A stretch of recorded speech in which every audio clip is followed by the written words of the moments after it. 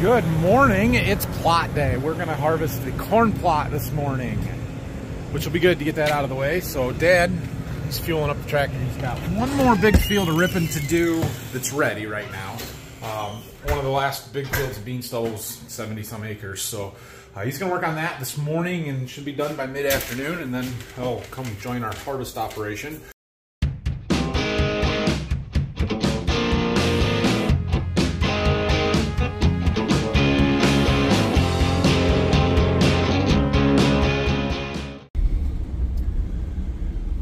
We do still have a couple more fields that need to be chiseled of bean stubble or ripped.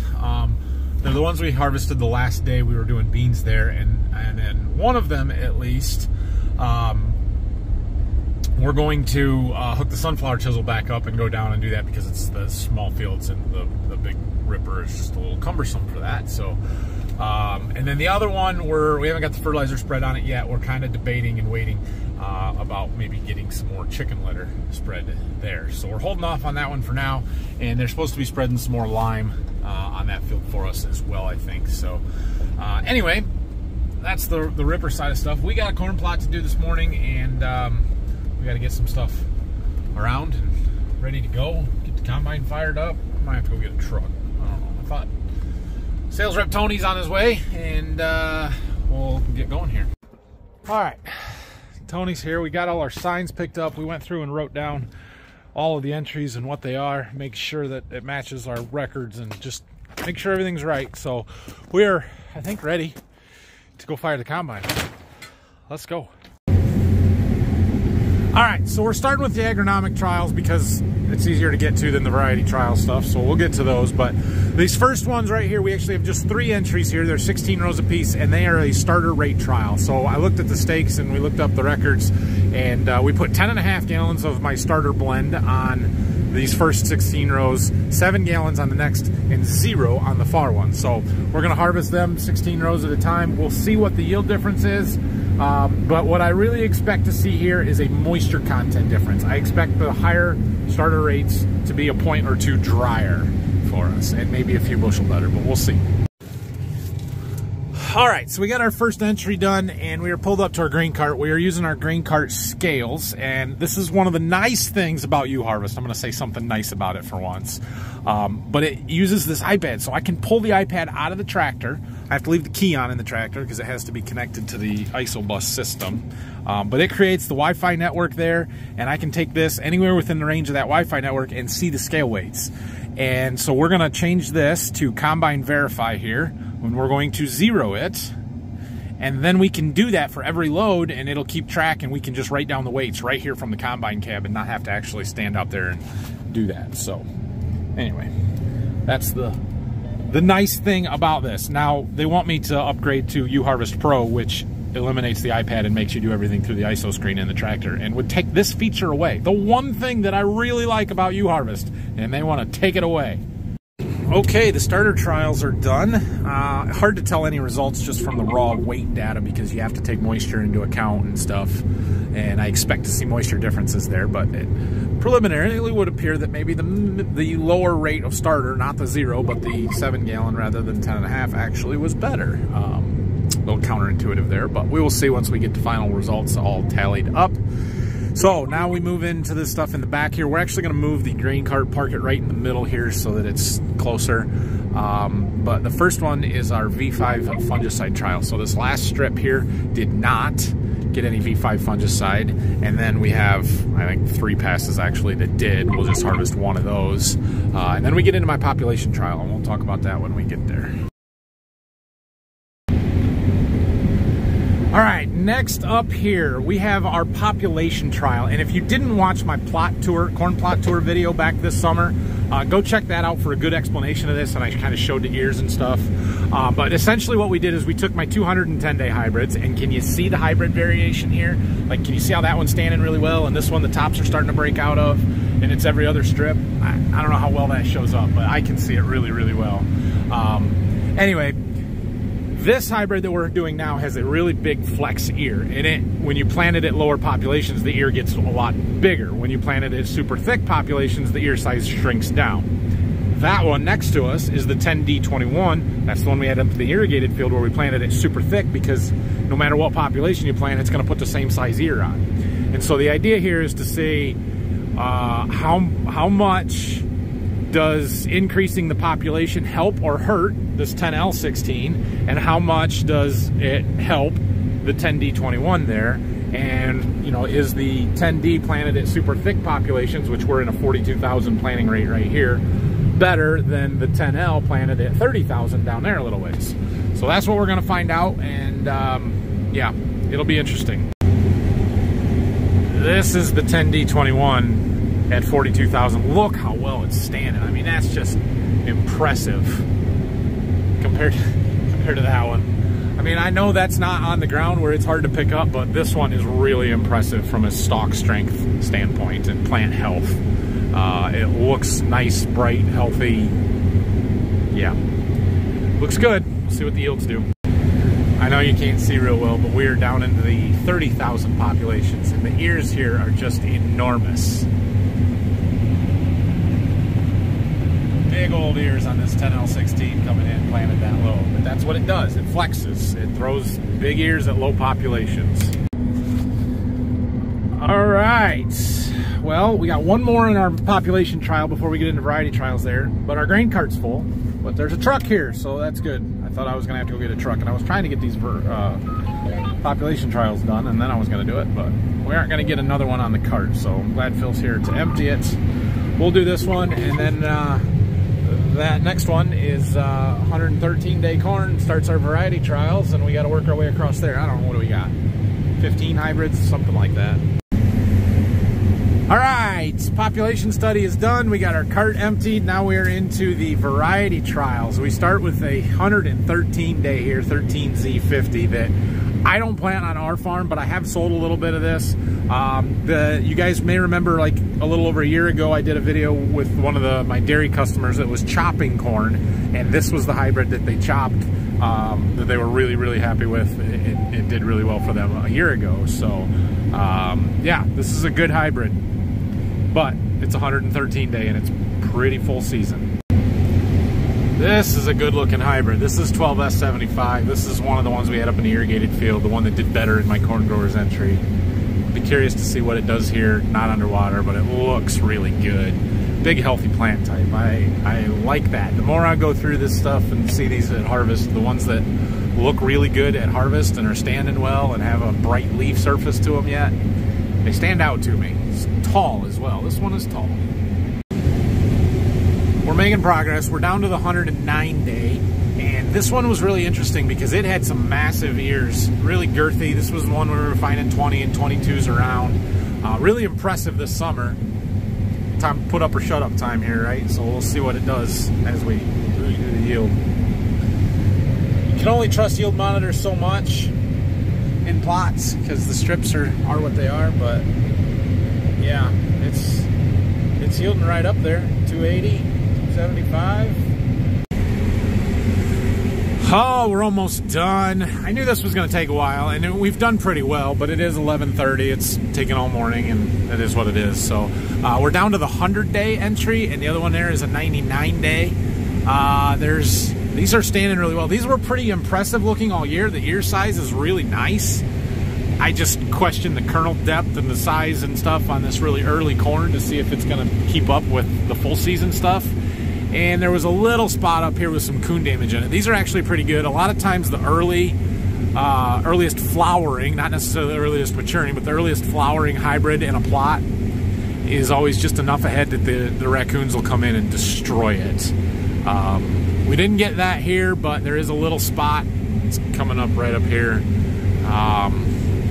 It is what it is. There's not much you can do about it. So we'll see. We'll see how they end up, but it definitely looks like our full season corns are going to be much, much better than our early corn. All right, this is the last strip here. Let's see how many rabbits come running out. I've been chasing 2 or 3 out every time. I'm not sure if it's the same ones or not. There's one over there. Goes one. There goes one. There goes one. There goes one. That's 5 I counted. And there's one. Now they're taking off for the woods. There was one back by the woods earlier, and there was a hawk trying to get it. maybe the hawk will get one of these instead. They got nowhere to hide now. We did manage to get done and get everything in the grain cart here. I'm hoping I can get it all on this truck, and we're gonna go get the truck unloaded, but we've got to test all of those samples. So Tony was riding with me in the combine there, and he pulled the sample out of the grain tank on every hybrid entry, and we have to go test them for moisture and test weight, because the moisture content will affect the yield based on, you know, the weight. We have to correct these to 15% moisture. So we are emptying the truck out there, just putting it in the wet bin right now. We have not started the dryer up because until we actually are shelling and getting bushels in, it'll just run out of corn. Shoot, forgot to push the button. But we are going through and testing. We took samples, like I said, of every one of those entries, and so we're running them through the moisture tester now, getting moisture and test weight for them. And then once we get that, we've got, Tony measured the length, so we've got the length of the plot, we've got the weight of the entry, we've got the moisture, and we can calculate yield from that. Stalling until this is done. Just talk to yourselves for a second. There you go. 19.1, 55.2. Okay, I think when I left off, we were testing corn. How'd that get there? We got those done. Tony's going to assemble the results and the data on that for me. I will post the results to my seed business website, link in the description, when I get them and I get time to do so. We have moved over to our next field here, and I'm going to start pecking away at it. Phil was going to get the dryer fired up and making sure everything's good with some grain bin stuff. This is just a small little 12 or 13 acre piece here. Let me show you the map. So this is the farm we're working on, but we've got this little field up here in the front, 12 or 13 acres that I can do without any help. I'm sure we're going to need the grain cart in the back for the long rows. So Dad will be done chiseling here in a couple hours, and he'll be around and he can help us with that. So, but we're going to get this front one done in the meantime. So this corn does not look that great. And honestly, I don't expect it to be that great. This is the same hybrid. This is the same hybrid that we had on a different field that is the most disappointing I've had so far. I think this is a set of genetics that we'll never see our farm again, or any of my customers for that matter. We'll give it a shot here. We'll see how it is. There's actually two sets of genetics in the backfield there. We got two different hybrids back there, and we'll see how they compare. So, I don't know. I'd be thrilled if this makes 200 though. We're making progress. Got most of the front here done, and I got the ends done in the back. We're, it's not great corn. 180, 181, which is kind of what I expected. I was hoping it would go 2, but you know, the backfield should be a little bit better. Some of this stuff in the back, especially back in here, is really good dirt. The problem is there's a high clay knob that runs all the way across here, and this whole side is high ground. It's not as productive. It's just in the back, and in the back here it drops off and is really good. So I don't know. We'll see. All right, so we got the end rows on the front done there, and we're gonna go down into the back, and you can see we're setting. Maybe you can see, maybe you can't, but we're sitting right on top of the ridge right now. Runs across that way towards those woods, and then it drops off, and there's some real good low ground in the back here. So interesting thing, you may remember one video this summer when I compared some of our early planted corn. This was planted on April 30th, and some late planted corn. That's the neighbor's corn there. That is not ours, but they planted that the first week of June. And there was a day when I came out and kind of looked at ours side by side with theirs, and I'm not saying theirs is bad corn, just that they had a long way to go at that time. I do know them guys, and I'll be real curious to talk to them after harvest to see what kind of a yield they got out there. But you can actually see some green in those stalks. Yeah, that's interesting. I wonder if it died from frost or if it actually black layered before the frost. I don't know. But we're gonna see what ours is gonna do here. Right here, it's good corn. Heck yeah, that's awesome. I'm a little concerned that this isn't going to be great because the front field was like 184, but if it does that, I'll be happy. I am fairly confident we're not going to be able to make rounds here. These rows are too long, so I'm gonna peck away at it as much as we can, but we may go over and work in front of the woods where the rows are a lot shorter, and I might be able to make rounds over there. I talked to Dad a few minutes ago. He's got about an hour left of chiseling in that field that he's in, and he'll be done, so should be here in an hour or just a little more, and then he can help us finish this. There's 46 acres in this field in the back here. It'd be awesome if we could get it done tonight. I don't know if we can do that or not. All right, so we have jumped over to the west side of this field in front of the woods where I can make the rounds because the rows are quite a bit shorter. And we have a different hybrid over here. So I have this hybrid planting map. We have one over here that's 07G. This is the hybrid that we've had our silk balling and issues and was really disappointing in another field. We'll see how it does here. It doesn't look so bad, but we'll see. And then we have a new 106 day that we're trying, this 06A27 that honestly I've been told is not that great and that people are not super impressed with it. I am fairly impressed with it, especially if what it's doing now holds, because this is the high ground. This is not the super productive ground that's back over in that corner. And yeah, I don't know. We'll see, but like the round here is averaging 230, 240-ish. Like, yeah, that's okay. We'll take that. If I can get 106-day corn to do that, that'd be great. I need a good 106 days, so this might work. Cart's full. I'm gonna go ahead and empty it. We've been having a little bit of issues with this tractor. Something about seat switch and PTO not turning on because there's no operator presence, something, I don't know. Hasn't done it for me, but it's done it for Phil and apparently did it for Brock. So if I can empty it, I'm gonna do it. I don't know. Starts up just fine for me. I'll have to tease them. Tell them they don't weigh enough to hold the seat switch down. It's like when I was a kid and I needed to mow lawn, but I didn't weigh enough. Set a chain on the seat and I'd sit on the chain so it would hold the seat switch down. Yeah, that kind of situation. Ah, there's a pickup here. That'd be Dad. I have been demoted to grain cart duty. That's okay. I like running this tractor. It is more fun in the combine, but yeah, it's okay. All right, he's gonna break a hole in the middle so we can dump heading towards the truck rather than away from the truck, which will be good. Hopefully, he picks the right row. Huh. Something's not right there.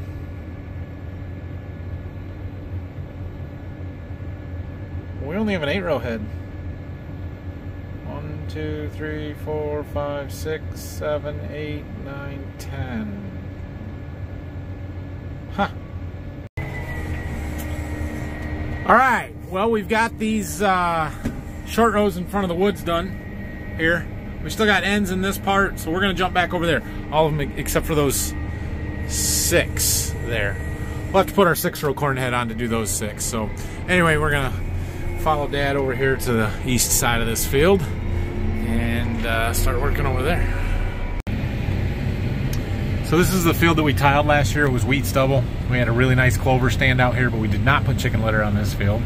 But however, that clover is a really good cover crop that we've been doing more of. But anyway, we tiled it. So you can see all the tile lines in my background map here. Those are just flags.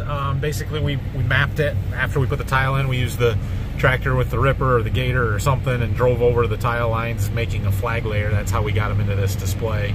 But point being is that I can feel every one of them. So there's 2 that run along the side here, and now we're kind of driving over the laterals that they run on an angle like this. The main is just over here and runs that way, and every one of them we kind of just dip over up and down them a little bit. I don't know if I hold this on the combine, you'll be able to see the combine hit them or not. Not really. But I can sure feel them, so that's why this field is slated to get ripped with the 2730 ripper. We don't do a ton of corn stalks with that, but a couple, 2, 3, 4 fields every year, depending on the weather and stuff. This one will get done when we're done with harvest. We are catching our trucks. So didn't get the cart emptied this time. Oh, their truck came back. That's good. But we're going to have a relatively full cart. It won't be enough to fill the truck, but I'm watching there in the camera, and I'm watching right in front through that window that I cleaned the other day. And I can use my buttons here to push the cart forward and back using our machine sync. And now I can see up there how full it's getting, so I can fill the cart up fairly well. Not as easy as from the combine, but good enough to get us done with this round anyway. Huh! Would you look at that? An 8-row corn head can harvest 6 rows at a time. Guess we didn't need that 6-row corn head. Yeah, I can take getting our strip around the edge of the woods and dump on the east side next close. Got it. Okay. The deer are getting a little bold. Those are just little guys.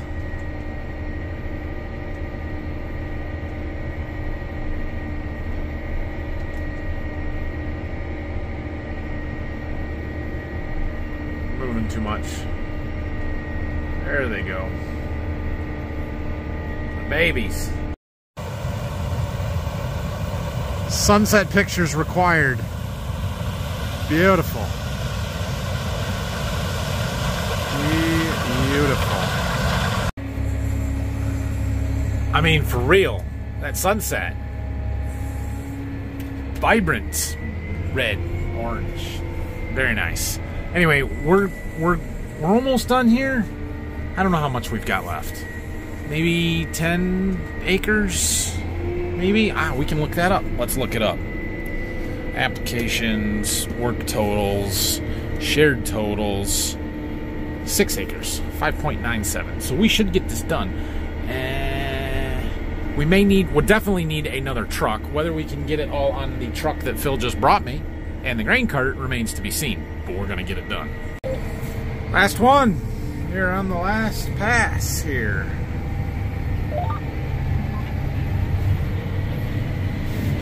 I think this corn was decent.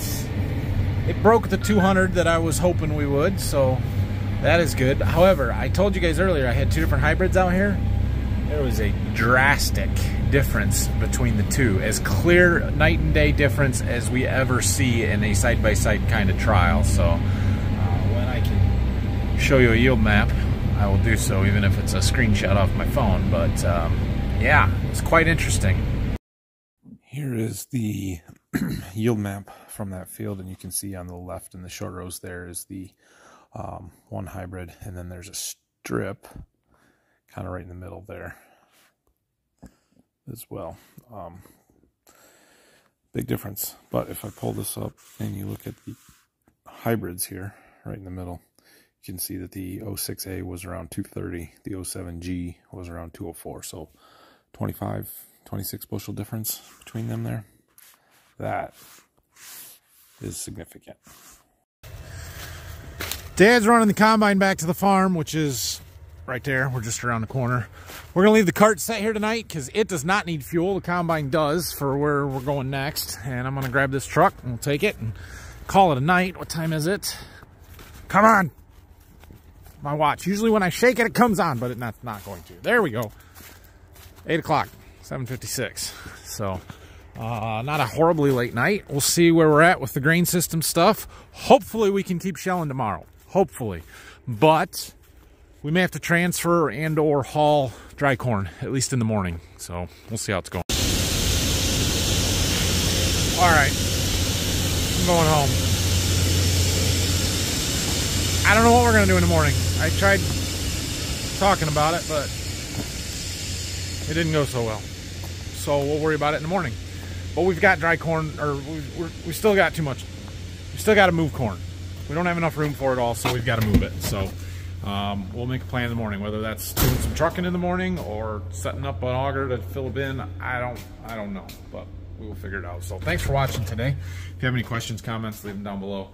As always, hit that like button, subscribe to the channel if you haven't already. We'd appreciate it, and we'll see you again tomorrow for a ridiculous number of days in a row again.